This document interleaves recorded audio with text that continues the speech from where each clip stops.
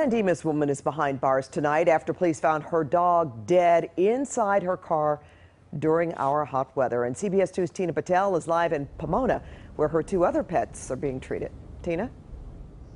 Well, Pat, it was well over 100 degrees in that car, which is why vets here are now keeping a close eye on the animals that did survive.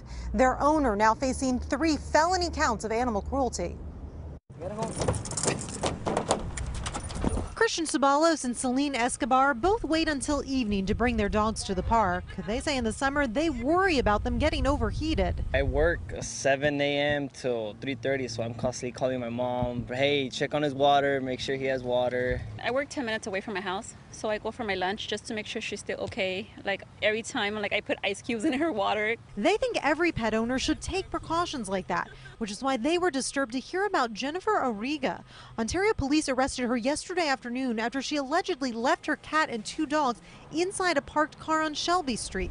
They broke the window to rescue the animals, but one Chihuahua didn't make it. Oh man, that's sad. That hurts because I'm a dog lover, especially dogs. Vets with the Inland Valley Humane Society are now treating the surviving dog and cat, who were both in heavy distress when they were found.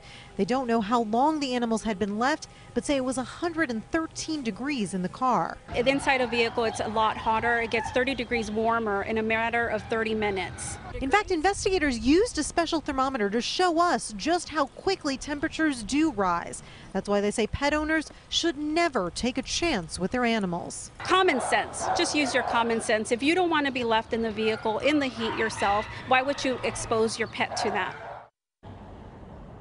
Arriga is due in court tomorrow. Investigators tell me it'll be up to the judge to decide what happens to the dog and cats that survived, but they say it's unlikely they'll be returned to her. That's the latest in Pomona. We'll send it back to you.